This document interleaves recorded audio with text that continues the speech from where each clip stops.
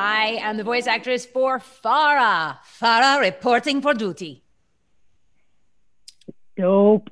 And Zenyatta, ye of the wise old beard. Oh, indeed, indeed. Hello, I'm Feodor Chin. I play Zenyatta. Experience tranquility. I want you to just say that to me all day long during this quarantine. Yeah, that would be great. Wouldn't that be nice? I'm just gonna record you and play it nonstop. Lucie. Hello, I am Lucie Pohl, and I play Mercy. Someone call the wambulance. Do you really say the wambulance? Yeah, it's a new, relatively new voice line. I love it. I'm so happy about that. I might have to go to Cameo and request you to do a video for me to sing the wambulance. Yeah, I'm gonna raise my prices just for you. I'll let you know when I've sent it, and then you can send them back down for everybody else. Josh. My name is Josh Petersdorf, and I play the Shakespearean legend known as Roadhog. Ready to go, whole hog. You just made me so want to hear Roadhog do Shakespeare. What doth light? It sounded like Alan Rickman. What light through yonder window break? Doth life. Some kind of like. Good morning. Good to see everybody. Good morning, everybody. Keith Silverstein, voice of Torbjörn. Ready to work. Yeah. Thanks, Josh. I'm his hype man. I'm Torbjörn's hype man. Flavor Flav. Torbjörn is also one of my favorite names just to say for no reason, just to say Torbjörn. He's just like randomly throughout the day gives me great joy. But and I love how you say even before quarantine, I didn't get out very much. So, you have to say it 3 times fast, though. Torbjörn. Like I want him to appear like Rumpelstiltskin. You have to hold a hammer up and stare into the hammer and then say it 3 times. If you want him what to if I just hold on to my like Torbjörn keychain over there? Can I do that? You should try it. It might work. What about the dance they made up for you in Kuwait, Keith? Did I have a Torbjörn dance? Yes. A special one in Kuwait? Remember the crazy Torbjörn dance that they made up? No, you're going to have to show me. What? That was like... I think someone out there... I remember the dance he does. I remember the cheese treats. Cheese. So speaking of cheese, how about that for a segue? I know we've all been separated and mostly quarantining in our homes, and I know obviously, Boris, you are in the land of far away for the rest of us because you're all the way across the sea. But during this time, or even like in this last year, is there any like new new skills or new hobbies or new fun things that you guys have taken on, or new things that you've learned to do? I know all of us had to learn to put together a home studio, those of us who didn't have one, so there's that. But other things that might be fun, or things that you didn't expect that you would have found out or didn't expect that you would have done. I started learning to play the guitar. I learned how to make banana bread out of quinoa flour, almond flour, regular flour, and whole wheat flour. And no bananas? No bananas. What? Well, which was better? Which flour was better? Yeah, which one was the best? I really like, this is going to sound so douchey, but I really like the quinoa flour. Okay. I have to say. That doesn't sound douchey. I can see that. And almond flour is great for cookies, but that time is behind me. I no longer bake. That was just a phase. Okay. I was baking But you a lot. achieved it. Now it's over. What? You achieved it. Mission accomplished. Check. And then you're like, Done. On to the guitar. How are you feeling about the guitar? Like, are you feeling solid and crispy about what's going on? I'm feeling like you're supposed to practice, and if you don't, Yeah. Well, yeah. That's fair. I started with "Wish You Were Here," Pink Floyd, and that was it during, like kind of the middle of the quarantine. And I would get to the part where it's like, how I wish you were here, and then I would just cry, and it would make me feel so in touch with my rock star self. And then smash the guitar and then Excellent. Excuse me. Did you do like some? Sorry, Did you do some Pete Townsend? You got to do some Pete Townsend windmills before you smash it. But yeah, that one and Redemption Song. Those are the two I know how to play now. Oh, and I learned that Redemption Song, he says triumphantly, and I always thought it was try home friendly, but it's actually triumphantly. Another thing I learned. Try home Thing friendly. to okay. know. Try home friendly. I love those moments Right. when you have a lyric that you misunderstand. You guys remember that song is "Move Aside and Let the Man Go Through"? Let the man Yep. go through. Yep. I have a friend who thought it was "Move Aside and Let the Man Go Through." Let the man go through. So I'm like an idea of like a big walking mango, like walking through, like Mr. Peanut. Oh. Or like rock the Casbah, rock the cat box, rock the cat box. This so is many. my best friend from college. Hers was Goodbye Yellow Brick Road. And it's that, can't let me in your penthouse. She was convinced it's cat can't pee in the penthouse. And I'm like, dude, I mean, it's both of not those are cat true. can't pee. Like, no, it's that, yeah. Both of those are true, though. Both of those are accurate. The cat can't pee in the penthouse. It's true. The cat can't pee in the penthouse. Yeah. Okay, wait. The classic song that Wait. What a Fool Believes. For the longest time, no judgment, I was singing, the white man has the power. I always thought it was the white man has the power. There you go. I didn't judge it. I was like, no, he's right. Sure. Goodness. Oh my No. goodness. Oh my So, God. sorry to go on this lyric thing, but all Latinos thought that this is the rhythm of the night. Oh yeah. They thought it said, are those Reeboks or are they Nikes? Because in Spanish, it's just Nike. Esos son Reeboks or Nike. Oh yeah. So, you know, things translate weird. And what are they? Was. Yeah. BK Nights. I remember those. Remember those? I do. I think I was in high school when those came out. Oh my God. Boris, what have you been doing, learning, finding out over the last years? I know you've just released some information about a new project, so I don't know if that's Yeah. Well, no, that's it. I mean, I've been really lucky because I've just been busy. I haven't, I feel I'm happy that that's the way it is, but sometimes I'm a bit jealous of all these actors that can learn a language and an instrument and banana bread. I would love to do that, but I'm sure you guys have been really busy as well. But I've just been getting crazy slaving away on this video game.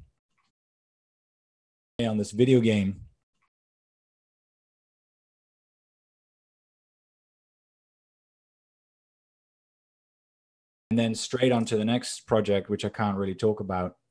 But what we kept a secret and was just unsecreted was that we worked on a Switch version of Ori and the Will of the Wisps, which is out today. Yeah. Nice. Congrats. Ooh. And Nice. yeah, that was really, really fun project because I don't know if you guys know it, but it's a beautiful, beautiful, beautiful game. And I worked on it as an animator and doing a voice of a big toad called Quolok. And I was involved in the story department as well, developing kind of cinematics and the flow of the storytelling of the game. So it was a lot of fun, really intense, really crazy. And and I was involved with casting as well and doing voice directing for the other actors. Well, thanks Many for of whom- casting I was us. gonna say that, right? What am I, chopped liver? Come on. Right. Oh, I don't know what. That's strange. I kept calling and no one picked up the phone.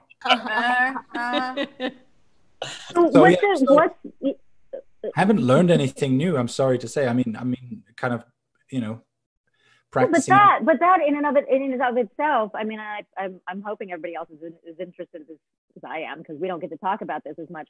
Being someone who's on both sides or on like 7 different sides of this apparently septagon, what is it? What's it like doing all of those different things? Do you have to really compartmentalize? Okay, now I'm working on it just as the actor, or are you always thinking of it from all different angles while you're participating in those different things, like a producer, director, actor would do, or what? How does that work for you? Well, it's just no sleep and no life, and just doing lots of doing. Yeah, sure. I mean, it wasn't. It wasn't quite as crazy as. I I directed this kids TV series a couple of years ago, and I was so burnt out by it because as a director, you really do a little bit of everything. And then I wanted an easy job working from home, which is why I signed up for this one. And but when I really got my teeth sunk in, they asked me to do more and more and more and more, and I was happy to do it because I was so passionate about the project. And so it kind of came natural to just do a lot of different things. They allowed me to do it. They needed people to do it. It's a really interesting infrastructure they have at that studio where they're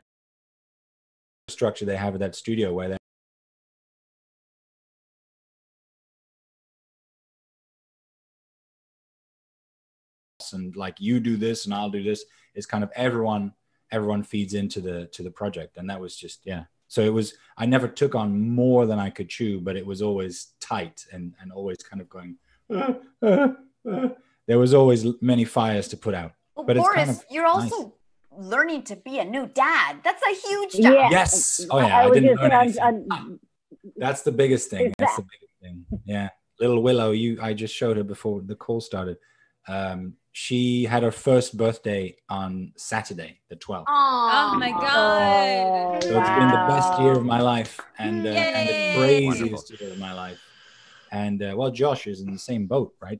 Yes. We got Willow and Sunny. We're now girl dads. Me and Boris are girl dads for the win. Girl dads are best for the win. Yeah, Keith's a girl dad too. That's right. Yeah, Keith, absolutely. Keith can give you some hot tips. You know what I've learned through quarantine? I have a new mantra. Maybe Zenyatta can say this for me. It's only kindergarten. and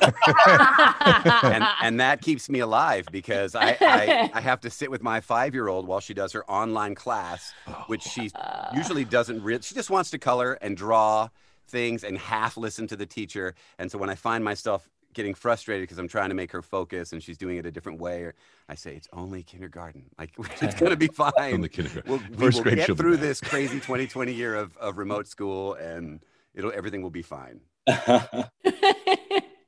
At least. Wow. Say it again, Phil. At least they're not in high school. Oh. There you go. Yeah. There you go. That's so funny. Yeah. So, and my longstanding mantra along this vein has been like, children grow up in crack houses. He'll be fine. He'll be fine. Like this is always, I'm like, children grow up in crack house. He's going to be fine. So it's you know what? They're going to survive. Everyone's going to be okay with coronavirus. I was on the phone this morning with someone who was really worried about like middle school and kids falling behind and how are they going to do? And it's easier when they're younger. And I'm like, look, every child in the world is going to be struggling this year with school. Like everyone's going to get a little messed up this year. Yeah. Everyone's going to be fine. We're all going to be fine. We're all going to catch up. If there was a little bump this year, everyone will catch up and everyone will know, oh, how old were you in 2020? It's going to be fine. So don't worry, all the parents of the younger children, the kids will be fine. And they found life on Venus, so we can go there too. There's that too. Everyone's going to be fine. Yeah, seeing Crispin's face as that happens, and I'm just our resident astronomy expert. Tell us about the discoveries on Venus, Crispin. Tell us. It was like, it was you, wasn't it? You found the life. Yeah. I mean, if you like breathing acid, by all means, move to Venus. Sounds like a fabulous place to be. Breathing it. Does feel like a slightly uninhabitable atmosphere, just slightly. I think you're better off on the We live in moon. New York, okay? We breathe acid every day. True. We're ready It's true. ready for the clouds of Venus. Los Angeles would agree with you right now. We've been breathing acid for the past about a week and a half as well. So, oh my gosh, a little bit of breathing something. the smoke. And we're sharing it with the world. Yes. Yay. You're welcome, world. Have some Canada, have some Idaho. Enjoy our smog and Yes. pollution. It's going to Europe. It's gone to Europe, right? Some Europe. Yeah. I want to let us get to some of these fan questions that are coming in hot. I was gonna say hot and heavy. They're not coming in hot and heavy, but they are coming in fast and furious. This is interesting. What do you guys feel, if anything, is the unifying trait for all great voice actors? Do you have any commitment? You're the newest to our merry band, and so I'm interested in hearing what you think, like especially coming into this gang of weirdos. that we are. Do you feel like there is Jeannie, yes.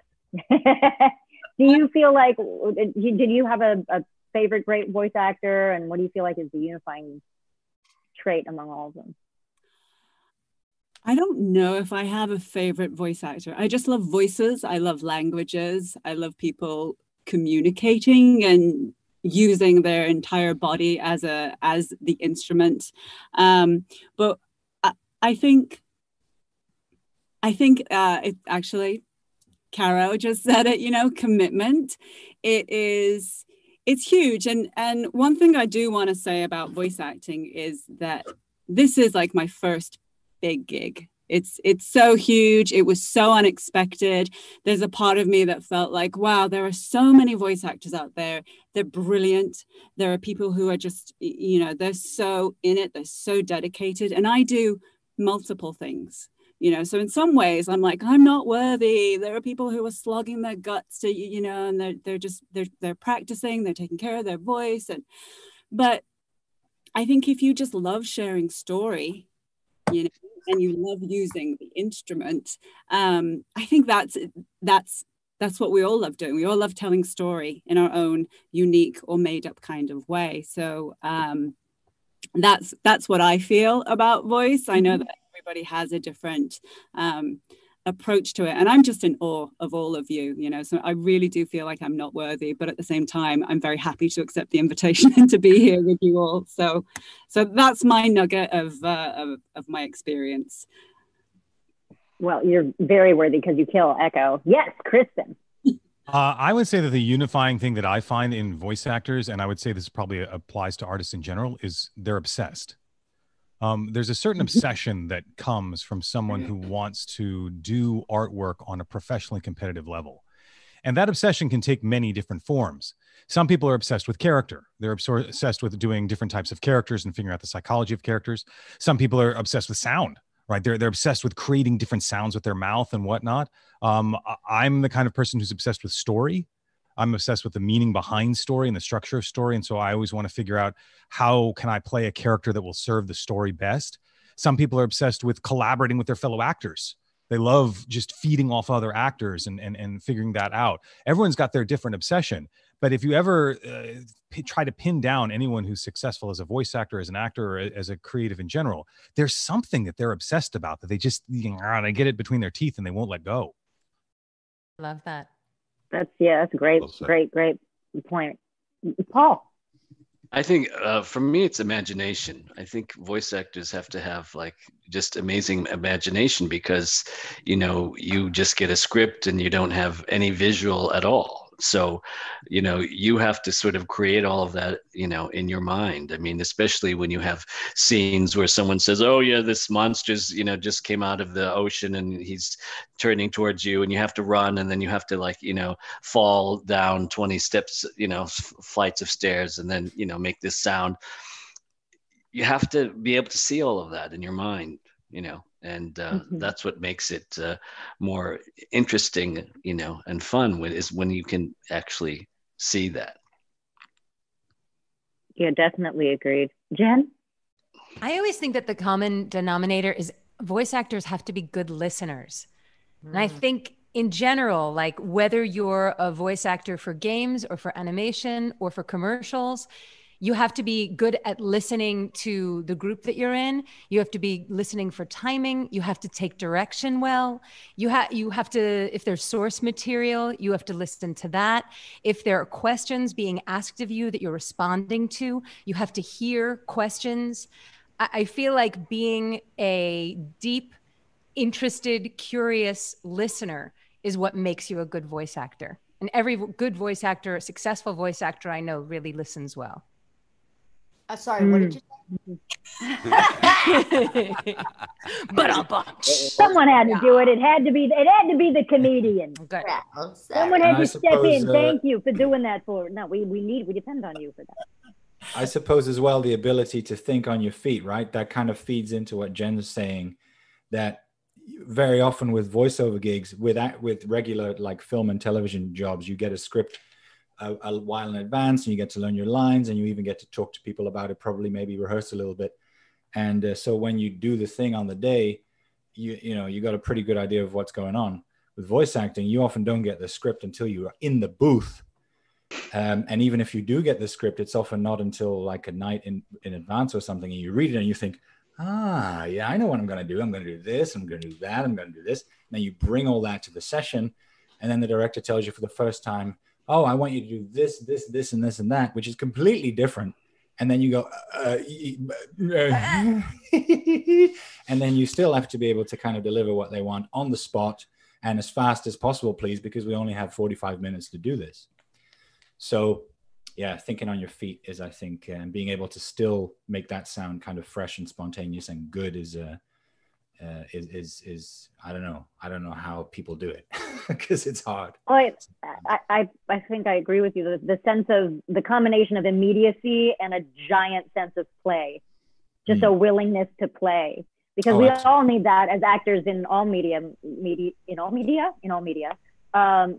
we know no matter what we're doing, we need that sense of like, okay, sure, I'll try this without judging ourselves. But I think it's so vital in voice acting to just be like, okay, go with the flow and create on the fly. It's amazing to watch other people. It's amazing to watch some of the folks, especially like a lot of the folks in this cast, to watch them do that in other sessions and stuff. I know Carolina's had the same experience being able to watch Fred just kind of like, and Darren to Paul. Spread it up. And Darren, oh God, yeah, both of them. And just kind of like watch them just come up with 20 different characters and voices on the fly. They're so completely different. And it's really fun to watch everybody doing that. Someone wants to know, what is your process for developing a new voice for a new character? Do you feel comfortable embodying that character anytime, anywhere? Does anyone have a specific process or a process that they use regularly or anything like that? Crispin. Yeah, sure. My goal is always to try to find the psychological center of the character. I think a lot of times when people think about voice acting, they think it's about finding some sort of funny voice for the character. But if you try to do some vocal pyrotechnics for a character, that's like the sauce you're putting on something. And there's no amount of ketchup that will make up for bad acting. Like you actually have to have the psychological center of the character underneath, and then you can put some sauce on it if you want.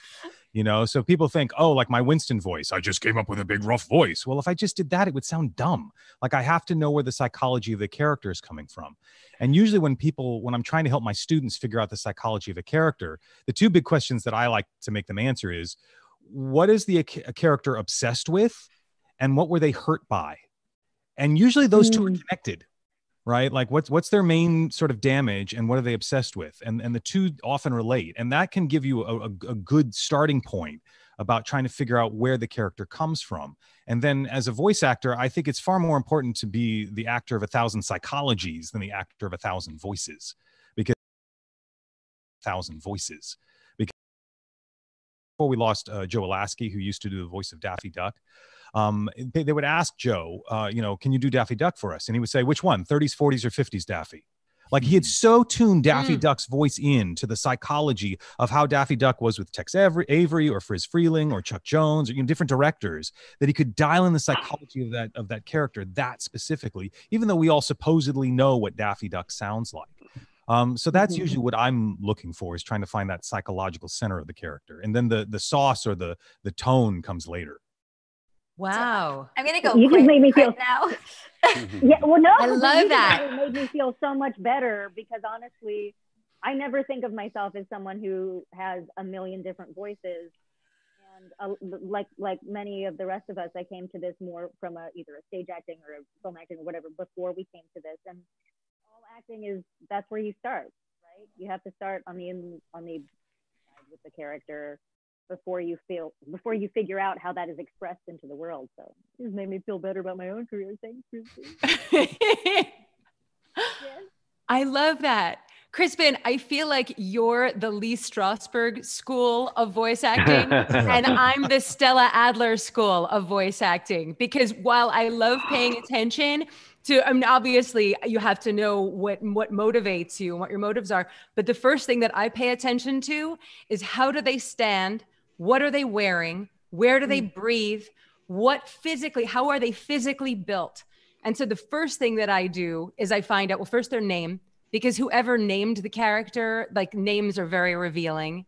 Then I love to see a drawing. And if I don't, a drawing is really great. That's like the first clue, because then I can get into a posture, I can get into a stance, depending on how they garb themselves or what their skin is made of or what their mouth is shaped like. That's going to determine so much of what their voice is going to sound like.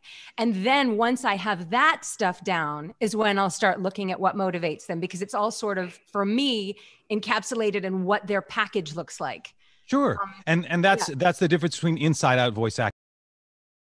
The difference between inside out voice acting.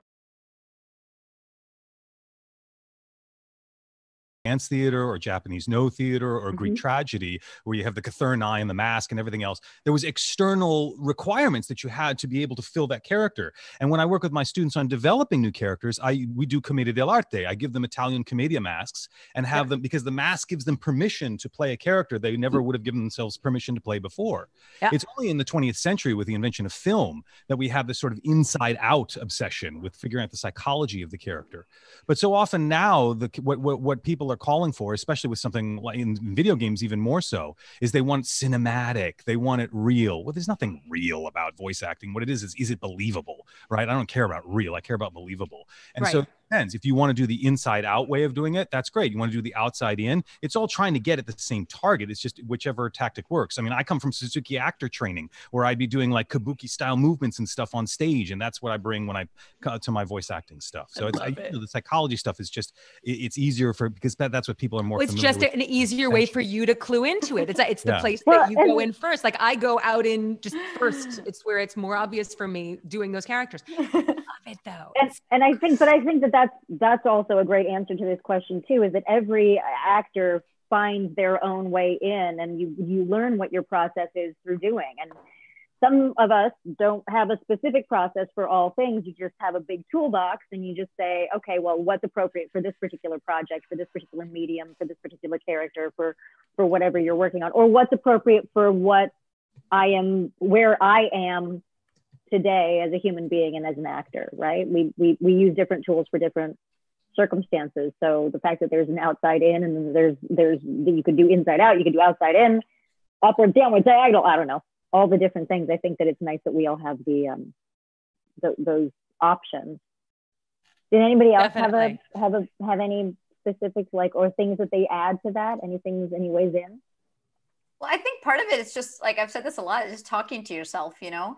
If I'm driving and I'm listening to NPR and there's like, we are interviewing now live from, like Lebanon, this is what is happening. Like my Arabic accent isn't perfect, but I'll start like imitating or repeating what they're saying just to get into how does it roll off your tongue? And so I'm constantly just imitating things I see in movies, or like when I was watching Money Heist, it's awesome that Tokyo is always narrating, because then I really Tokyo is you. I still say Tokyo is you. Well, I want to be her. 5 seconds of watching that. That's you. Sorry.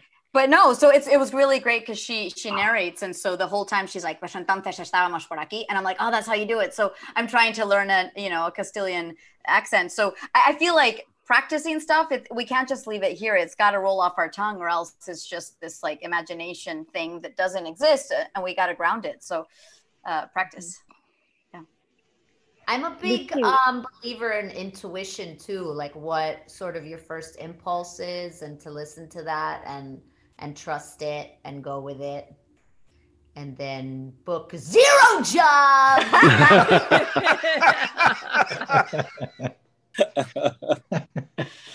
I'm a comedian. I subscribe to the Lucie Pohl method. That is well. Yeah, there are a lot of different ways to go into doing a character and coming up with a voice and a character for it. And sometimes the first one you go with, like sometimes your intuition, like you said, works great. Sometimes it doesn't. Sometimes you want to play against characters. So I know like some of you mentioned like looking at the character and what they look like and everything. But frequently it's better to go a different direction. They'll tell you if they want a parrot voice. If it's a parrot, if the character is a parrot, you'll know. It'll be very clear. So if they're not asking for a parrot voice, different. So I find if I'm not happy with one of those approaches, because I love all those different approaches, and I'm just not happy with what I'm coming up with, it's great to reach into that toolbox and like, you know what, let me do it the other way around. Let me try it this way. Let's just see when something, you know what, maybe an impression, maybe something I was mimicking a couple of days ago, maybe I'll try it here. Does it work?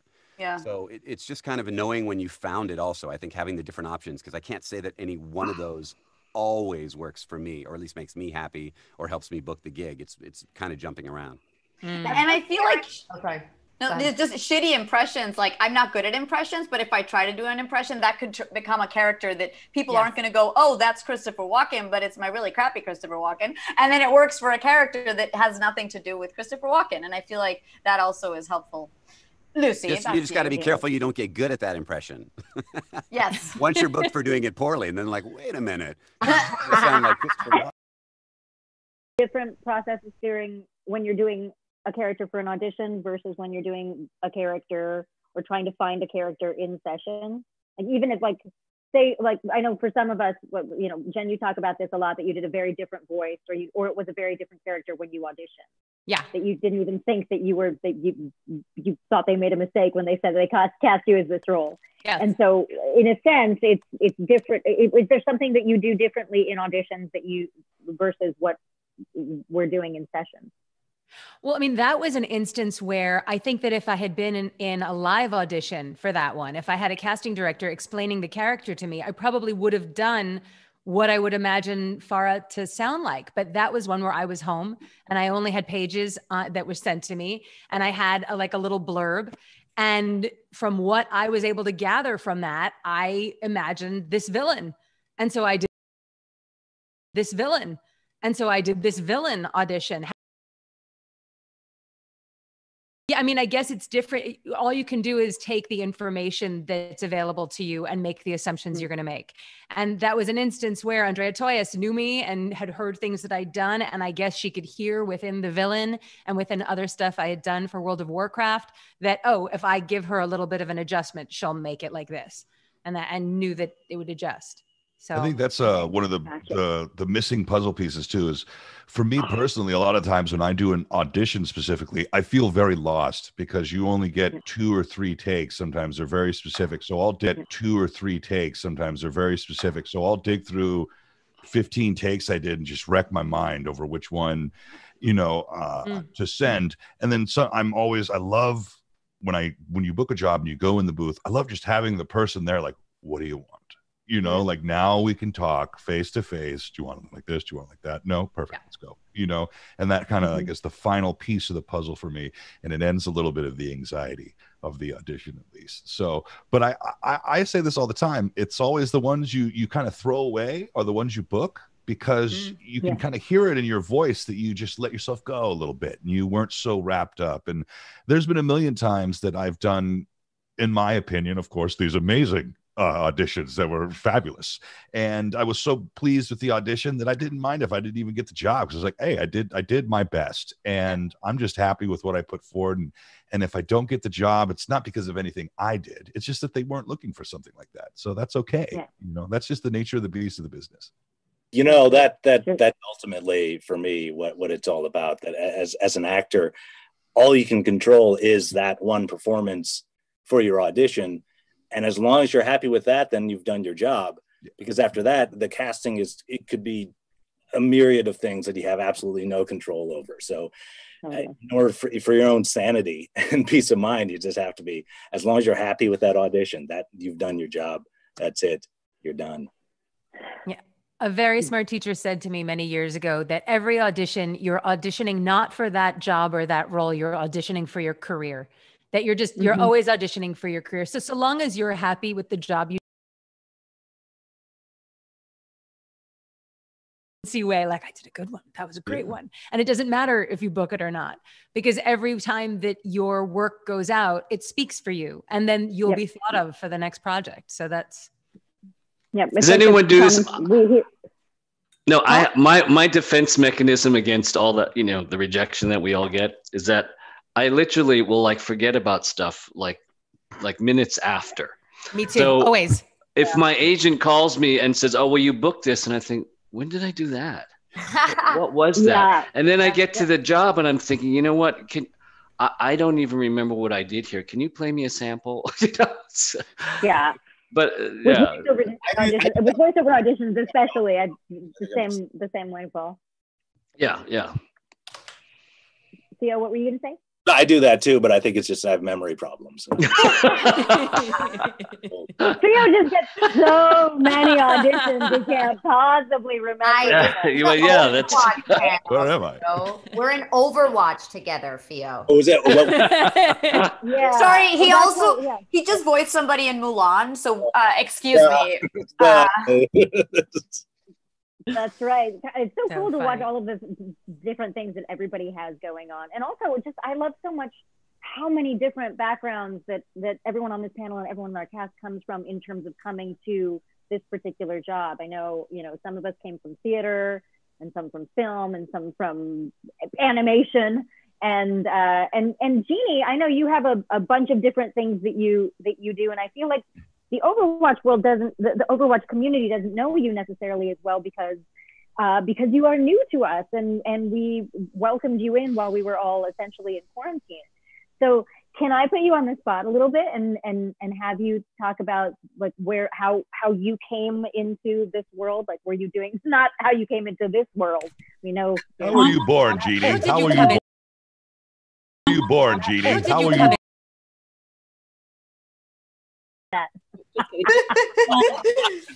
She was feet first. Wow. Okay. But were you? Have you started as a writer, as an actor? I know all of the different lanes you are in. Where did?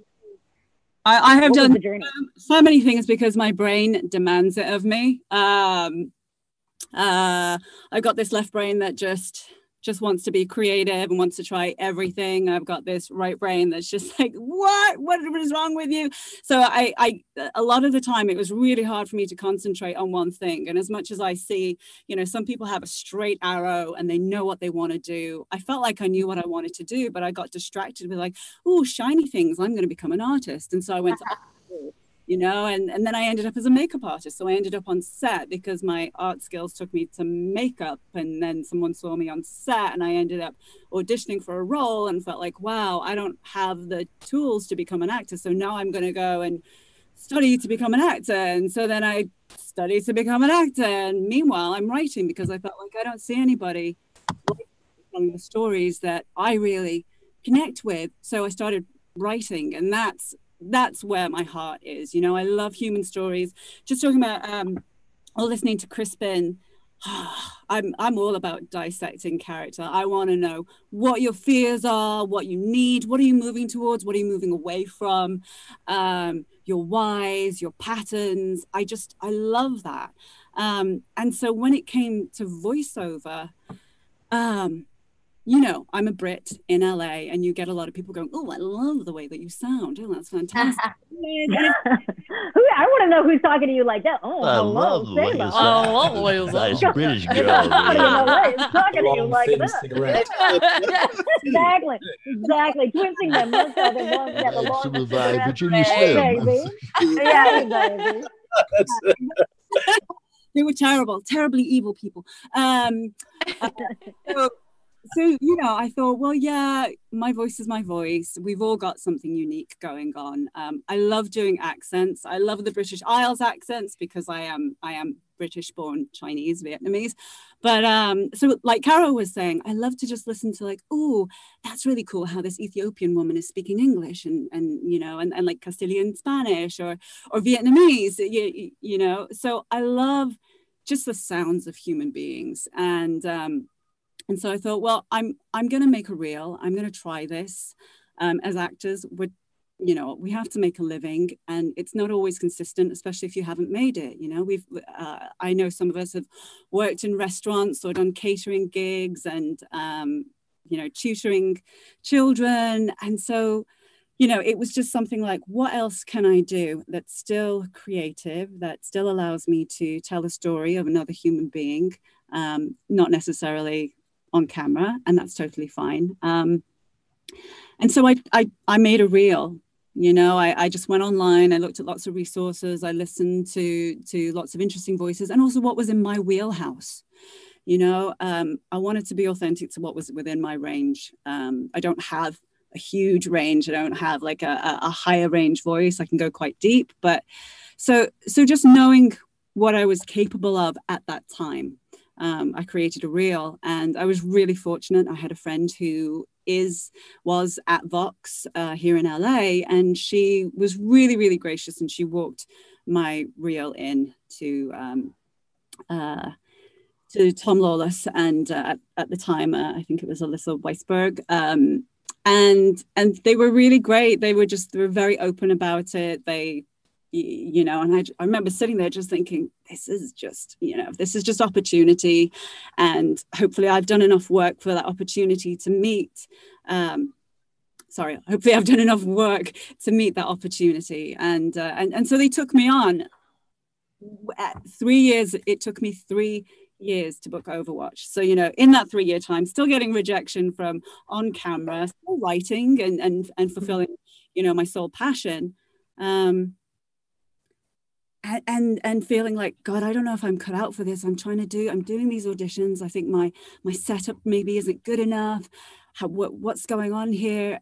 And then when it came to Overwatch, I remember going into the booth, and I rented a half an hour time over at Voice Tracks West, and Art Butler directed me. He was a session engineer, and he was just like, just throw it away. Just do what feels natural to you. Blizzard loves just, you know, they listen for the person. They're listening for the real person in there, even though you can create character. So let's just have a go at this robot who's not a robot, but who is a robot, but don't play her like a robot, you know. So I, you know, it's like, ooh, to which direction? So I just dug deep into who I was, with the givens of the fact that, you know, the breakdown of who they told me she was. And then I let it go, because I'd already had 3 years of feeling like, I don't know what I'm doing. I feel terrible, and just flogging myself. And that gift of letting go of, you know, the pressure, you know, let somebody else decide whether you're good enough. You do a good job. You feel good about it. And that's exactly how I felt. I walked out of the booth thinking, that was such a good experience, and it was worth it. And even if I don't, oh wow, it adds to my that nugget of gold. Right. And that speaks very similarly to what Theo was talking about, you know, that you have to find some way, we have to find some way as actors to be satisfied with the experience of the audition, or to be satisfied with that being that unique experience, and then the booking of the job is a completely different thing.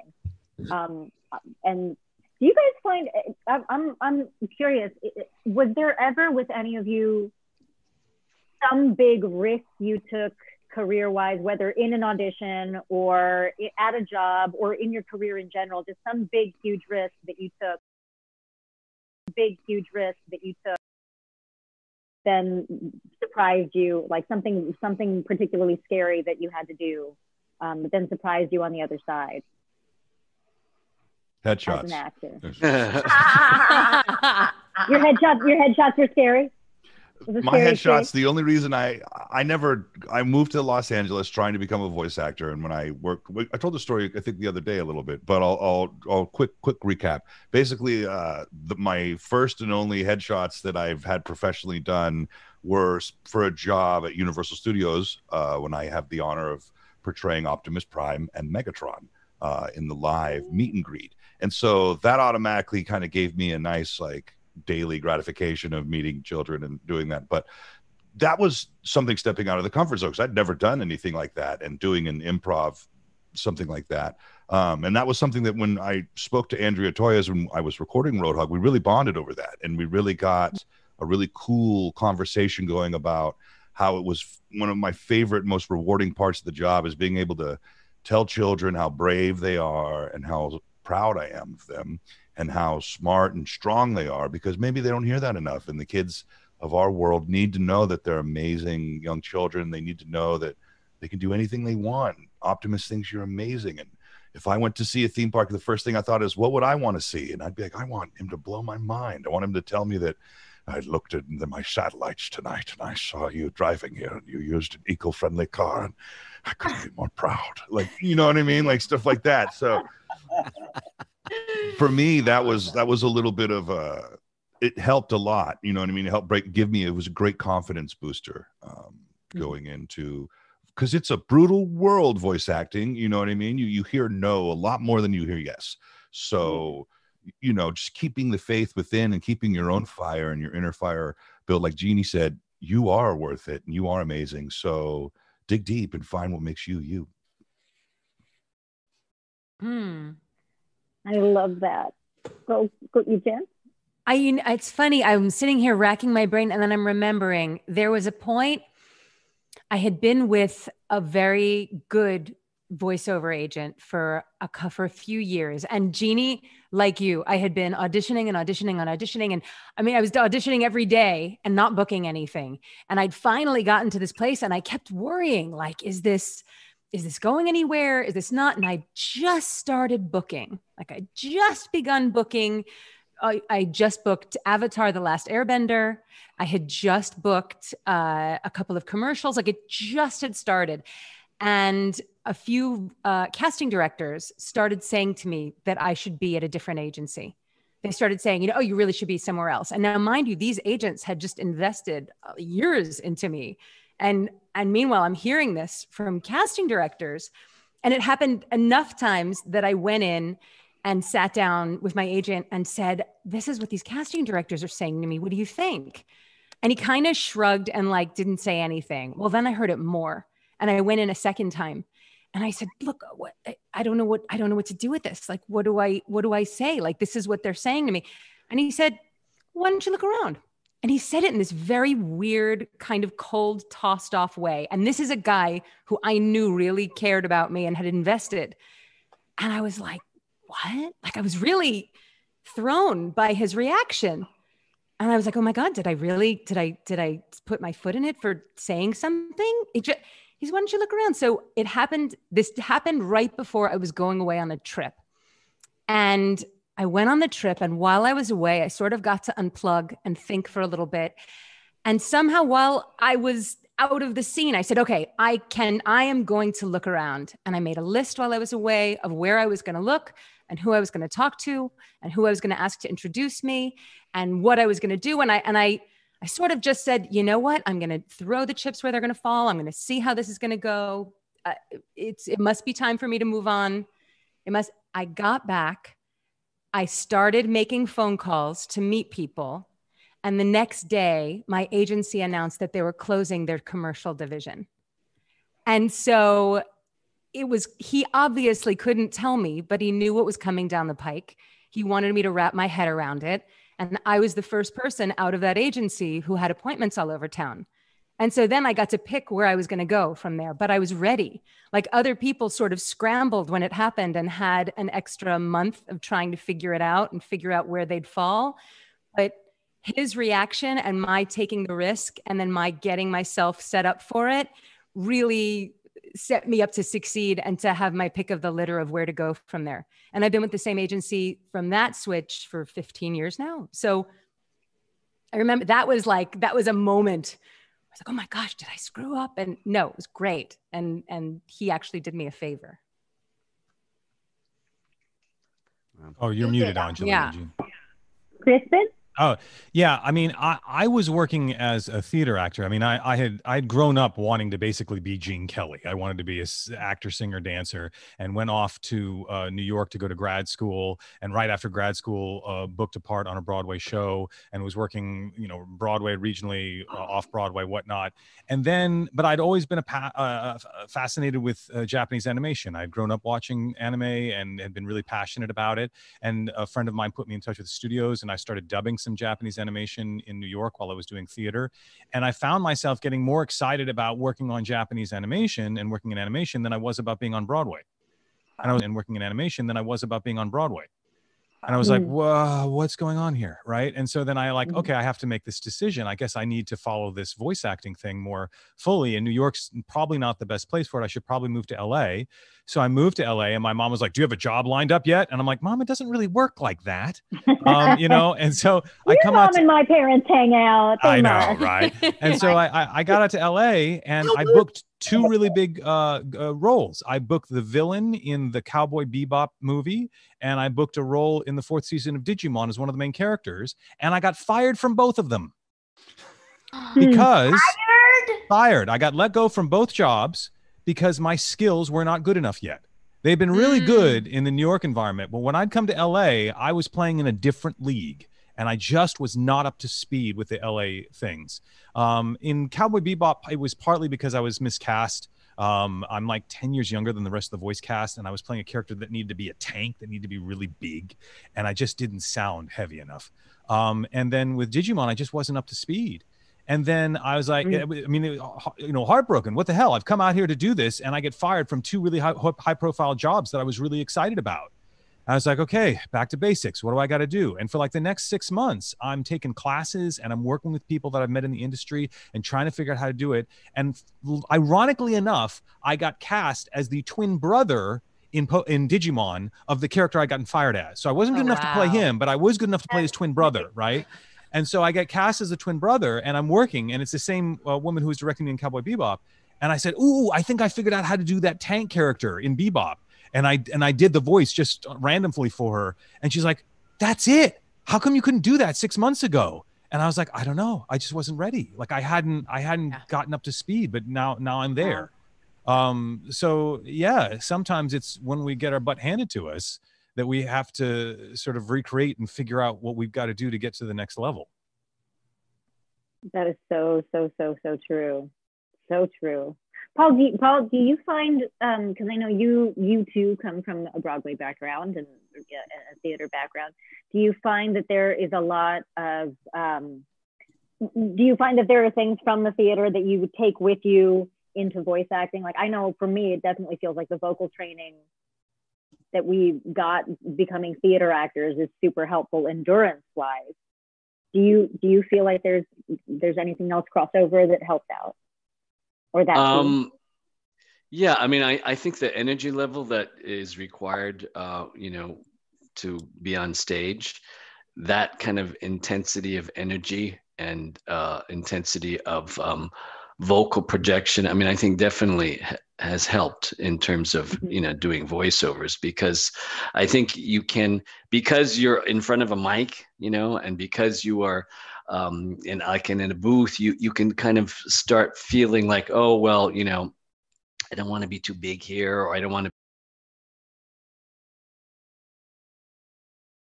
to, working on stage, it's like, that's the energy level that you have to have all the time, so, and it gives you a place of where to go, that you have a bigger range, of so, I mean, I think that's helped tremendously, in terms of doing theater, 8 shows a week, Right. Yeah. This is going to be a terrible segue, but I gotta go straight to some fan questions, because I've been asking all these questions that I want to hear your answers to. I can actually ask questions that the people want to hear the answers to. You mean there are people watching? There are people watching, you guys. They're watching our hang. If you could direct an animated short of your character, what would it be about? Or if you could, let's say if you could create it, or you don't have to direct it. If you were writing, creating, whatever, your animated short, what would it be about? What, Caro? Oh my God, you're so excited. Sombra and Symmetra are robbing a bank. That's all I got. That's our. And that's good. You can't tell them about our weekend plans. What are you doing? You can't tell the world. Now you can't do it. I got nothing. So people need to understand that when I first came and started working on Overwatch, I thought I was a secondary character or a tertiary character, because I saw Winston as sort of like Beast in X-Men. He's like Hank McCoy. He's blue, he's furry, he's a scientist. He probably says, oh, my stars and garters. Like, he's just a nerd who's playing with his science stuff. It wasn't until a year worth of recording on Overwatch that I finally realized that, like, Winston was the heart of the team, that, like, he's the one who's got the Rolodex who pulls everybody in. And I was like, oh, I'm Professor X. I'm not Beast. I'm like a big deal, aren't I? And they're like, yeah, you're a big deal. I was like, okay. So then early 2019, they'd say, okay, we can't tell anybody about this, but we're going to be doing Overwatch 2, and we need to have you come in and do the next animated short. And so they showed me 0 Hour, which is the short that they aired at BlizzCon in 2019, right? So they showed me the animatic for 0 Hour, and I'm sitting in the, and I tell people, like, I'm usually a pretty zen voice actor. Like, things don't watching stuff, and Overwatch will make me choke up. And they showed me the animatic for 0 Hour, and I just looked at them and I said, did you just make this for me? Like, is this, how did you know? Like, did you just decide you were going to make a film just for me? Okay, let's record this, but how do I avoid like tearing up? All right, let's do this. Like, yeah. So, I mean, as far as I'm totally spoiled, like they just keep making stuff that I love. I don't know what else to ask for.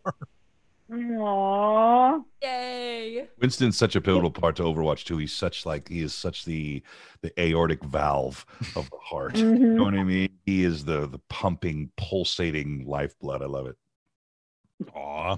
Thanks, Josh. Absolutely. Lucie, what would your short be about? I mean, I always say that I love so much to be surprised and educated by what they come up with. So I sometimes, like, I don't dare go there because the writers are so great, and I feel like, oh, I don't want to, you know.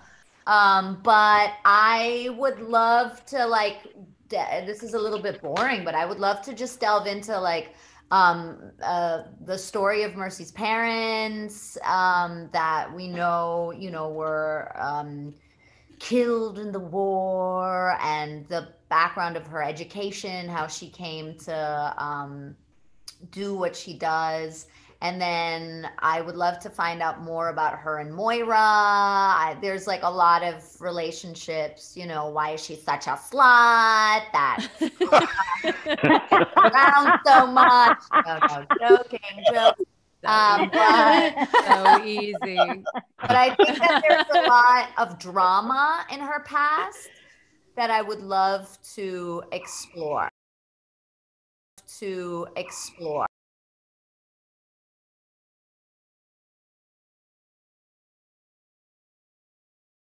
Out all the darkness and drama that occurred in her younger years. Theo, you look like you had some ideas there for the Zen Master. Let's see. I think I would love to see a short where Zenyatta is trying to learn how to juggle. It's like, this is frustrating. I am not enjoying that. In the big top. It'll have to be like the first frame of like what he's doing hanging out before everything happens. Like the first frame. Zenyatta is the Christopher Walken of Overwatch. Yes. This is frustrating. Yay. I don't like this. It's very frustrating. I juggle. Keith, what about you? I think, I feel like I don't dare story-wise either, because I'm always so surprised and I just love what they come up with. But I would, if they did one with Torbs, is I would really love to see the dichotomy, to have some of it where you're seeing his most loving, him being most loving as a father and as a family man, but at the same time, somewhere in that to also show how fierce he can be in battle when he's completely determined. So I don't envision the story, but I envision it showing both sides of him at his fiercest and at his most loving. And to me, just having that within one short would be my dream, just to kind of cover all angles of him. Like that would be really cool. Robbing a bank, probably, with Sombra. Robbing a bank with Sombra. You guys are all very serious. We should discover that. Wait, you've got turrets and I've got turrets. We should hang out. I'd love to, for Symmetra. I'd just love to see how she connects with the rest of the gang. Especially because other than like she has the Vishkar connection, and we still don't know whether she's going to figure out that they are shady. I'd just love to see which way does she go? Does she go to the dark side? Does she go to town? The dark side? Does she go to town? I mean, who knows what she does? Who knows? Jen, I know you've talked about what you would like. I'm so predictable with the answer to this. Okay, just picture it. A therapy session with Pharah and Anna.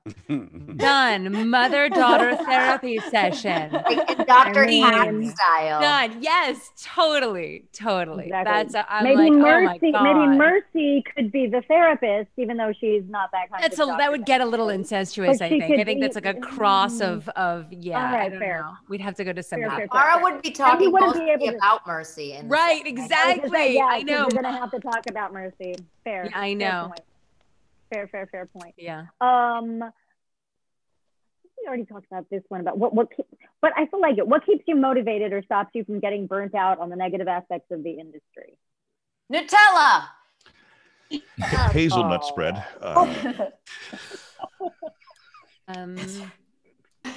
Doing other things, eating is a good one. Yeah, eating. But also, like, in particular, now that we're on this Overwatch panel, the love from the fans and the, like, every time you pop your head out and, you know, into the Overwatch fandom, there's, like, this deluge of love that just, you know, comes over you. So I think that keeps me motivated a lot of times to see, even if it's just one person who sends you a message and is like, this meant so much to me, and thank you, you know, you're like, oh yeah, that's why we do it, right? To spread love.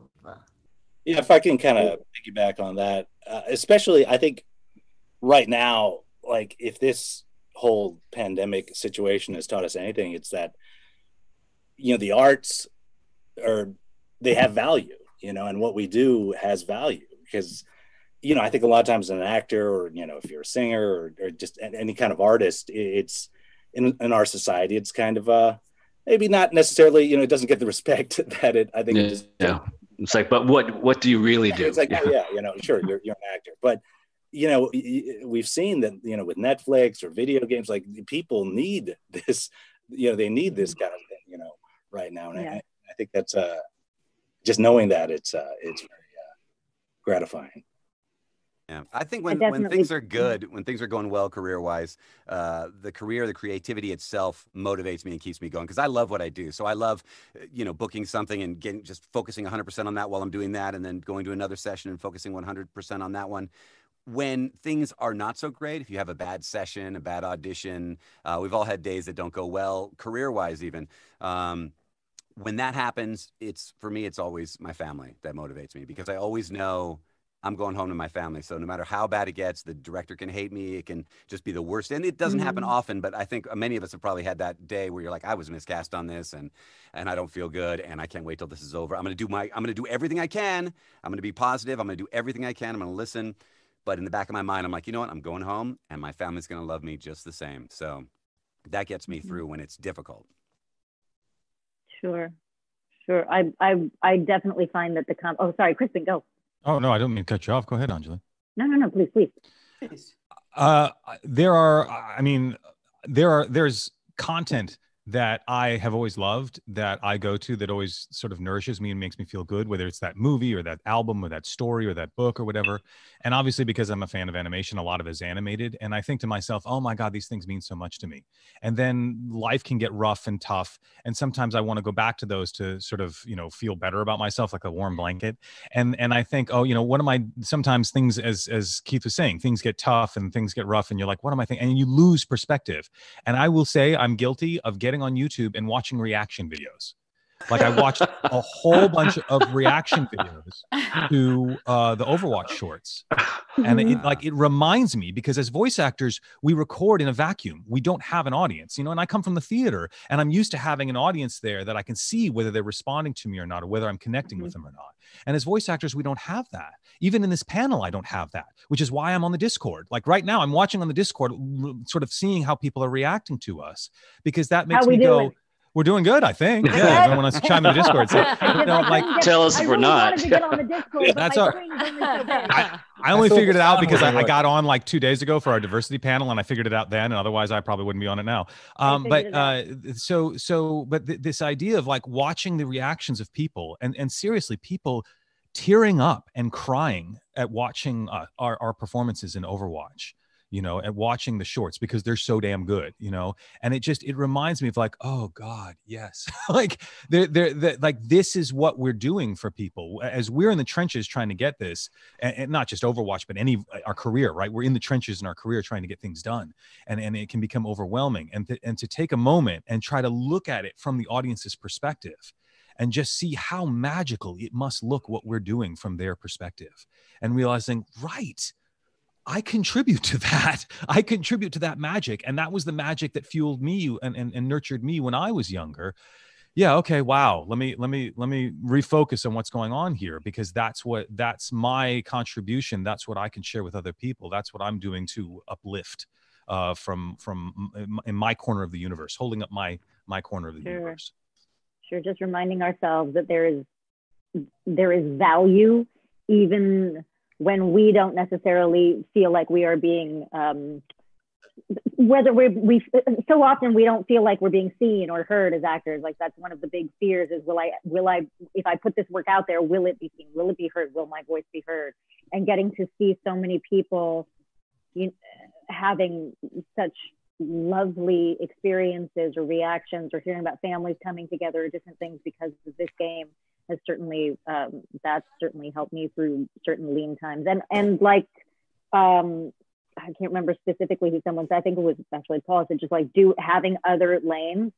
What I used to think was career ADD, I now just realize is diversifying, like you do with any investment, and our time and our energy is an investment. So part of what also keeps me motivated is knowing that there's no time to feel crappy about this one thing. Like assess, figure out what you did wrong, figure out what you did right, and move on, because you got to make more things for people to enjoy, or for people to have those reactions to.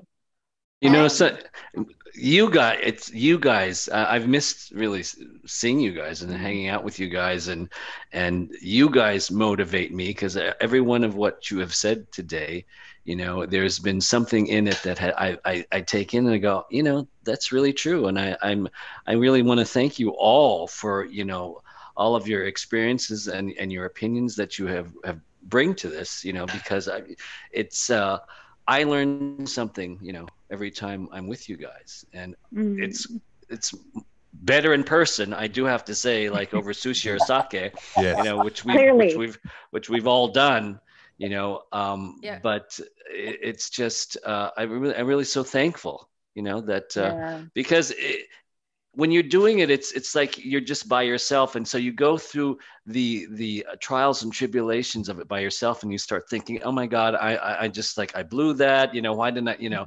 But then when you hear all of your stories, that everybody has the same experience of doing lots of auditions, not booking something, and then you book something and it's great, but then all that downtime in between where you're thinking, oh my God, I really suck. You know, how could I suck so bad?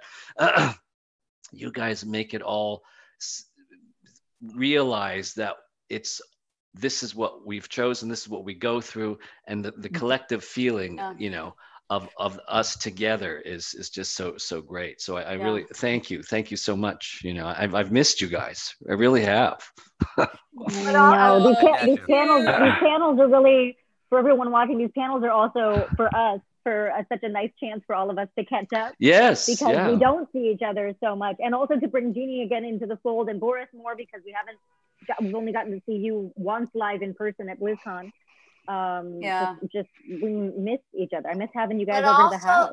But also, I think and I think you probably all feel this way, I get motivated by reminding myself of the privilege that we have to do this. Like, you know, I waited tables for 7 years, and I hated it, you know, and it was so hard, and it was like banging my head against the brick wall. And now being able to do this for a living, that's a privilege. Of course, we worked hard, obviously, but there's so many people dreaming of doing what we're doing. So I think that for me, a lot of times I have to remind myself, like, all right, well, it might not be going so well right now, or I might be down, but I am able to live my dream, you know?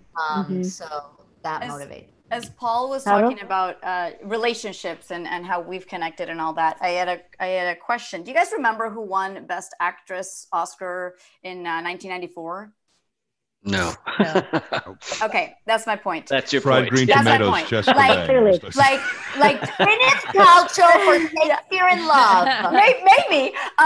But do you remember your first grade teacher? Do you remember do we remember the people who have really affected us? And I think about when I have had a really crappy day, it's what are the relationships that I keep nurturing that are giving me love and giving me, peace and you guys are inspiring me. And that's where I feel like a lot of the gamers who have connected with other gamers online and they haven't been able to maybe make friends in their city, but then somehow they have that friend in Kuwait or that friend in Argentina. And like the fact that we keep connecting like this and making the real connections, I feel like that's what keeps us going, because it doesn't matter what voice actor won Best Voice Actor Award in 2012, because in the end, like, we don't remember that stuff. We remember the people who've actually affected us and given us inspiration. I feel like that's what we're always moving towards, right? More love. Yeah. It was a wildly unexpected to have. Like, when you do things in the theater, you build these relationships with people over the course of the rehearsal process and the run of the show. So it makes sense that you would take those relationships forward. And even when you're working on a TV show with Les, you're working with people for a chunk of time. So you would expect that. It was wildly unexpected to find the cast family that I'm closest to of all the things I've ever done through this voiceover project on a game that none of us knew what it was when we first auditioned. Like, yes. that the combination of those two things is part of what keeps me going too, is remembering you never know what the next big one is going to be. Something you think is going to be little could end up being huge. Every audition, you really don't know what person you're going to meet on this tiny project that might lead to this thing, or this person you're going to meet on the street today. The things do just kind of blow, they blow my mind how they happen, because sometimes it just sneaks into your world rather than being with big fanfare. Like, you booked the next big show. My first Broadway show originated as a show that we did in Chicago for $200 a week at a regional theater. And it was set in a pool, and we did it in the freezing cold in Chicago. And we never would have known that was going to have the effect that it did. Yeah. And this game, all of us came to it with just, it's just another audition. We knew it was Blizzard, but it was another audition. With the exception of Crispin, I don't think any of us knew about Overwatch before we auditioned, right? I think, and you didn't either. You didn't. No, I didn't know. You understand, when I came in, again, I thought I was playing a secondary character, and I played this gorilla, and I thought, okay, whatever. And then I'm at BlizzCon, was it 2015, I think, or 2014, I think it was, because I was in World of Warcraft, and we were promoting Warlords of Draenor because I was playing Vindicator Maraud in that. And I'm backstage in the green room, and there's a little screen that shows what's showing on the big screen. And I'm just backstage, just sort of chilling out before we go for the World of Warcraft panel. And this film starts playing on the screen that looks like a Pixar film. It's this bright, shiny, happy. It was first Overwatch trailer. They were premiering it at that BlizzCon, and I'm sitting watching. What is this Pixar film? Wait a minute, there's a gorilla. I play a gorilla. Wait a minute, is this my game? Overclock, Overdrive. What is this? I have no idea. I had no idea. Overclock. Yeah, I didn't even know what the name of the game was, and it wasn't until literally the gorilla came on the screen that I was like, I think that's me. Yes, that's me. Like, and everyone's like, "That's you." I'm like, "Yeah, that's me." So I had no idea where this is going. And even after that, I thought Tracer was the main character. And we would go into record, and I say, "Well, I would do my we did the first character film was Recall with Winston, right? That was the first sort of cinematic that we did that released on YouTube after the trailer." And I said, "Well, you're making one of these for every character in Overwatch, right?" And they're like, "Well, we don't know." I was like, "You don't know?" Really? I thought I was just one of many. And they're like, "No, you're sort of the center." I was like, "When was somebody going to tell me this?" Like, no, I had no clue going into any of this. Amazing. Amazing. Awesome. Can we acknowledge Jen's amazing top? Sorry. Yes. Like, absolutely. Show off the top. Thanks. You Wow. stand up Yeah, it's right like this plasticky. Amazing. Oh my god. It's like this plasticky material. Yes. It has buttons. That's so cool. Guys. Heel before Zod. Amazing. I know it's so Zod, right? Josh, it's for you. Josh, it's for you. Oh. Kneel before Zod. Kneel I did before say, Zod. Before I Zod. did send you a message the other day, Jen, that I really wanted to see you in something iridescent because there was an article in the Atlantic about about iridescence in fashion, and I was like, this has got Jen all Well, over. I did a story about iridescence in fashion years ago when I was collecting all this iridescence. So I've got like a lot of accessories with lots of iridescence. And, Are you wearing your yellow platforms? I'm wearing socks. I don't have any so platforms, you don't have no on right platforms now. on? I have no. Can you imagine? I wear them in my sleep, Paul. I have to like Show us your my socks. platforms off. Show us your I know. socks. You know what? I have all these awesome ones. I have like ones that say all sorts of filthy words on them and are great, but I'm not. I'm just wearing little black nothing socks. I should have my good socks with me. What am I thinking? What am I thinking? Here's a question. If your character had a you-inspired skin, what would it be? This is actually another repeat answer, but it's really the best answer. So I had a fan artist after I was at BlizzCon, and at that first BlizzCon, I wore my Kneel Before Zod t-shirt and metallic silver pants and my flame boots. And so an amazing artist, made a flame skin for Pharah. And I was like, oh my gosh, of course Pharah needs a flame skin. Yes. Of course she needs a flame skin. So that without a question would be the Jen inspired Pharah skin. Some like fabulous vintage, like great colors, flame skin. Nice. Boris, what about you? Hot rod Pharah. Because Sigma does not. Sigma looks not quite like you.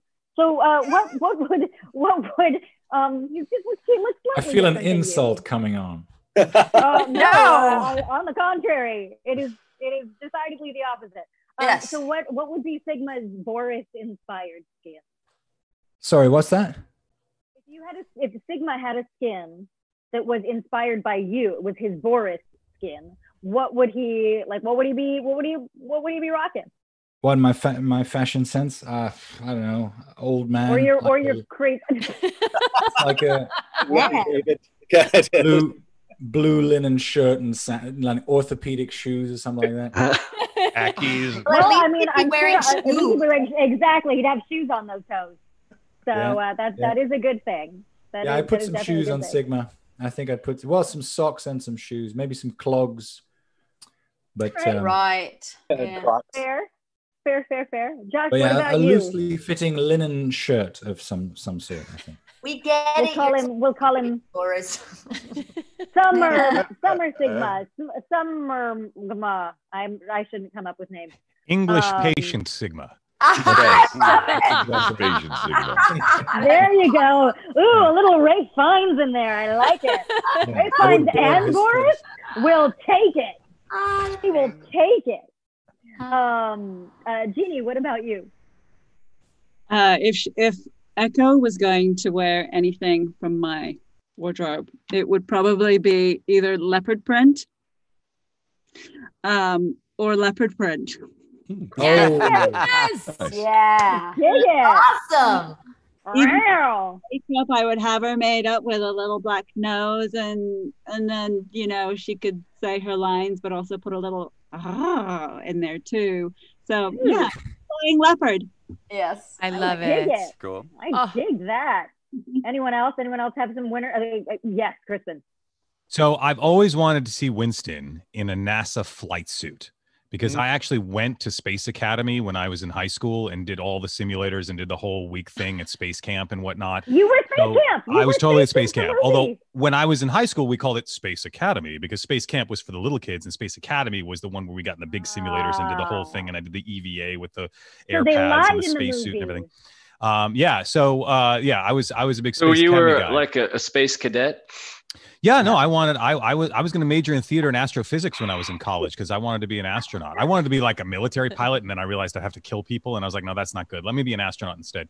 So I was sort of obsessed with being an astronaut, and so I had a flight suit. I had when I came back from Space Academy, I had a NASA flight suit with all the patches on it and everything else. So I would love to see Winston in a NASA flight suit. I mean, he's got to be a NASA nerd. Awesome. Come on. I mean, it would make Doesn't sense. he have Yeah. sort of like a skin like that? Some sort of like a no, he doesn't have a skin like that. I haven't been paying very close attention, but I haven't seen like a proper blue NASA flight suit with like the Apollo 11 patches and like, you know, Robert and Crispin from the first shuttle launch and all that kind of stuff on him. So that would be sort of old school nerdy NASA suit.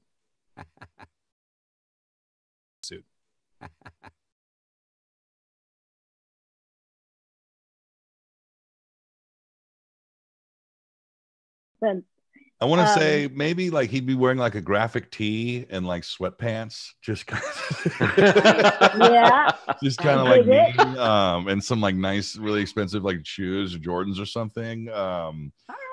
But maybe we call him, what would we call him? Chill hog? What would we Bro hog? Bro. The bro skin. It's the bro skin. I love it.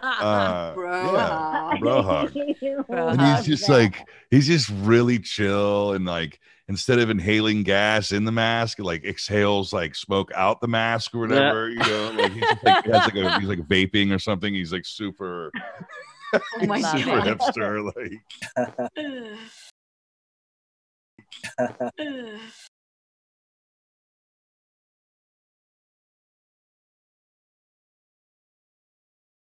that come up to here with like a 4.5-inch heel instead of these like 2-inch heels that she's running around in, because you know those are practically tennis shoes. So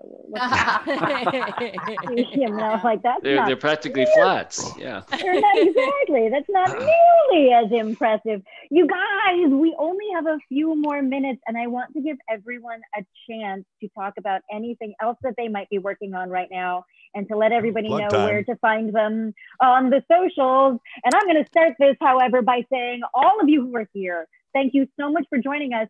You can also join all of us all from pretty much right after this panel on through the weekend. Everybody here and Chloe Hollings and Ben Zantoine and Johnny Cruz now are all doing signings this weekend through streamily.com. So you can check it out, streamily.com/Overwatch. You can check out everybody's timings and all of those fun things.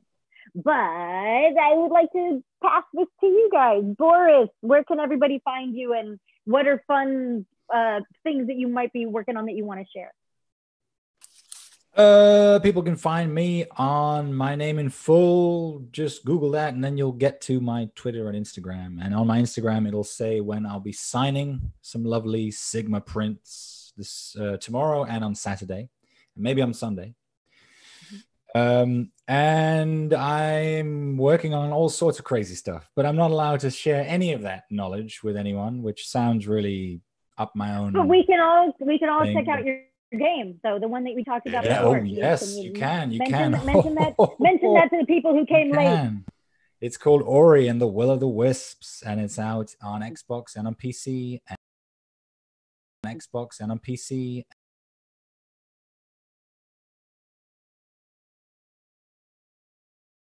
Not the newest one. What? I know. And now I'm That's ashamed. The one you need. So I'll get the new one today on Steam. Pop it up. Please. Jeannie, where can the people find you? The people can find me at Bole, either on Instagram or the Twitter. I'm not really on Twitter very often, but yeah, on the gram. I'm also signing today at 2 p.m. and then Friday and Saturday. You can go to my Instagram and see when I'm signing and just come and hang out. I don't know if I'm allowed to talk about it. A game was announced yesterday, but I'm terrible. I'm just like, tell me when I'm supposed to talk about it, because I'm not going to remember. But they just announced a game that I did one of the voices for a professor. That's all I'm saying. So but I think that Could be anything. Could be anything. That's right. Could be anything. Could be a Gilligan's Island game, and you're the professor. We'll never know. I'm betting it's not a Gilligan's Island game. I mean, it could be. How cool Could be, you're right. wouldn't you feel sheepish if it was? Look at that. They surprised you, Silverstein. Caro, where can everybody find you? My Insta is Ravassa. My Twitter is Carolina Ravassa. I just started Twitch live streaming. I'm also on a game called Valorant, and I've been interviewing all the VAs there and the writer. And then I'm going to move over to you lovely people because I'm having a really good time chatting people up. So the Twitch is Carolina Ravassa. And I am soon going to be launching a Kickstarter campaign, guys, because I am crowdfunding for a film that I'm going to act in. I play a cosplayer and her trials and tribulations during quarantine. That's coming soon, so stay tuned. Please follow all those so that you can help me share because I want to do some crowdfunding and make the film happen. Ta-da! I'm so excited about that. I'm so excited about that. Crispin. My handles on social media are just Crispin Freeman, all one word, whether it's Twitter or Instagram, whatnot. I will acknowledge that I'm not really a big social media person. I put a lot of my energy into my podcast, which is called Voice Acting Mastery, which I've been running now for 9 years, which is sort of terrifying to think about. And it's incredible. It's so good. Oh, well, thank you. And thank you, Anjali, for coming on it. I've interviewed Anjali on the podcast. We did a sort of swap interview when I got on your fun size videos, which was fun. Most of the stuff, I as Boris would say, I cannot talk about stuff that's coming up. I wait for like my fans to tell me when something I'm in has come out. And I go, oh, well, I guess it's public now. Because otherwise NDAs, I would just get in trouble. So I just sort of don't talk about it. But keep your eyes out. Things will come up, I'm sure. But otherwise, please check out my podcast. I try to share as much useful, valuable, practical information on the podcast about voice acting in the industry as possible. And otherwise, please head to our signings. I'm going to be doing one today at 1:00 after this panel and another one on Sunday. But there's a whole big schedule of all of us doing all these signings. If you want to come join us most of us, I think, are going to be streaming on Instagram Live or Twitch. So come join us and you can hang out with us there. I speak English for a living. Thank you very much. Paul, how about you? What? Me? Oh, yes, you. Paul, yes, you. Paul. Find me on Instagram or Twitter at Feochin at FEOCHIN. At FEOCHIN. I'll be signing today, tomorrow, and Saturday at 1:00 p.m. Pacific time. And if you're looking for more content, I did some voices on Mulan. You can find that on Disney Plus. And there's a terrific show called Bulge Bracket, and it's on Amazon. Yes. It's a lot of fun. And that's about it. Just wear a mask and please remember to vote. Yes. Yes. Everybody vote. If you need to find information, click over to nerdsvote.com. Not only do they have all the information you need about voting, they also have lots of really cool swag, so you can get those. Paul Nakauchi, where can people find you? Just Paul Nakauchi on Instagram, just my name. And then on Twitter, it's Paul Nakauchi #1. I don't really go on Twitter very much, but Facebook is just Paul Nakauchi. What's coming up? Let's see. There's a couple things that I did, couple animated series that are going to be coming up, but they probably won't be coming out for another maybe year or so for Netflix, and one was for Marvel. Ooh. So nice. So they'll be coming out, and then I'm also on that game that Theo was mentioned. He has a major character. I have a small part in it, but so that's exciting. Games, listen for you. Cool, Jen. Oh, wow. Okay. I am on Instagram and Facebook and Twitter and Twitch, all at Hey, It's Jen Cohn, JenCohn.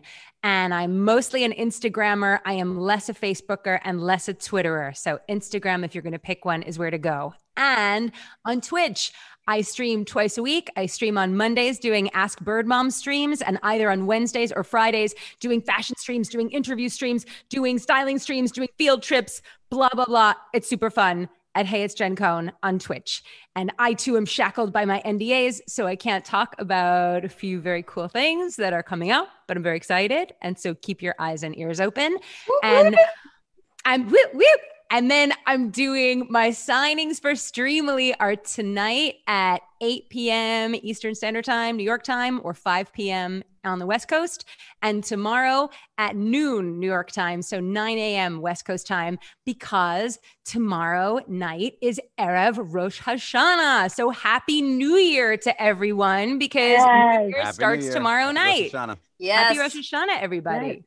Oh, and happy new moon. Today is a new moon. Just remember that. So we've got the combo platter there. Combo platter. Lucie Pohl. Hello. You can find me at the letter U, love, Lucie, on Instagram and on Twitch. Lucie Pohl Comedy on Twitter. And write down my address. It's and yeah, I do streams on Twitch. I'm on Instagram. I try to be funny on Twitter sometimes, and sometimes I rant, and sometimes I'm just happy that there's life on Venus. And and yeah, I'm signing at 4 p.m. Eastern Standard Time today, 2 p.m. tomorrow.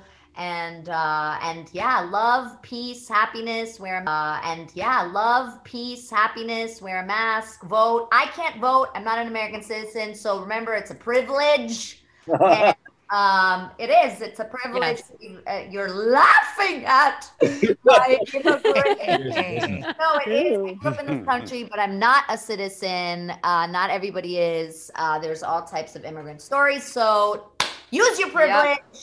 Exercise your right, do it, you won't regret it, and be nice to people. Yes. Just do it. Amen. Yes. Do it. You can find me on Instagram, Keith Silverstein. On Twitter, I'm at SilverTalkie, Talkie. You can check me out there. As far as, like everybody else, I've got stuff in the pipe, but that I can't talk about. Recently, Netflix dropped Transformers: War for Cybertron Siege, and I play Jetfire in that. So that check that out. You do. Hey, you do. Yeah, I do. I made it sound like this, but Bomb knots here, Herbie, bomb knots. And I'm signing this weekend. I'm signing Saturday and Sunday on Streamily, and I'll be live streaming on Instagram at 11 a.m. Pacific Standard Time. So come say hi. Yeah. Hey. Yeah. You can find me hunting rebel scum in your local Star Destroyer. Me and a bunch of the cast just celebrated season 3 on Netflix of Agretsuko being released. So that's our brand new, really amazing season. Really great cast, helmed by the incredible Erica Mendez and Ben Diskin for Haida and Retzko. You can find me on Twitch also. I'm Optimus_Slimed. My social media is CrankyJ on Twitter, and I'm Menace Made on Instagram. I'm all over the place. I had to cancel a signing today, but I'll be continuing the other ones on Saturday. So no worries there. And yeah, I'm really happy to be here. It was great to see everybody. So yes. Julie, where can we find you? Well, let me tell ya. You guys, thank you for asking, Lucie. You guys can find me on the interwebs. My handle is usually Sweet Anj with 3 E's because we're selling SWEEETANJ. You can also find me on the Facebook at my name. And as for things that are coming up, I do have signings. You can find all the times on my socials and all that. I still am doing my show on YouTube. I am Fun Size. There are 3 of you on this panel that I have not yet, 4 of you on this panel that I have not yet had the joy of bringing on the show. So I'm looking forward to making that happen if technology allows me to. Jeannie and I tried, and technology beat me down. But the thing that I'm the most excited about being able to share right now is that a movie that I shot last year in New Orleans called Evil Eye is coming out on Amazon Prime Video on the 13th of October. It is a psychological thriller starring Sarita Chowdhury, who a lot of you might know from Jessica Jones and from Homeland, and Bernie White, who you know from practically every show known to man. So I'm very, very excited, and I want you all to see it. And Carolina was there helping me to audition for it when I was at BlizzCon last year. So, or helping me make a tape for it. It wasn't BlizzCon, it was some other thing. But anyway, so I'm very excited that it's coming out. It looks awesome, and the trailer is out now, so keep an eye out for that. Very, very cool. Yay! Oh, yay! You guys, yay! Everyone, thank you guys so much for joining us. I know we went over. I hope we didn't keep anyone too long, but we wanted to just, it's hard to say goodbye. Thank you, PAX, for hosting us and for hosting our little party. And we will see you all out there in the world. Be safe, wear your masks, take care of yourself, take care of each other, because we are the only people we've had. So if Roadhog can wear a mask, so can you. And there it is. Bam. Anjali for doing an amazing Thank job. you. Thank you. Yes, thank you. Thank you. Anjali, beautiful. Great job, Thank Anjali. you, guys. So great. Great seeing all you guys. Yeah. Take care, everybody. You guys. Thank you, Thank you. Bye, everybody. Bye. Bye.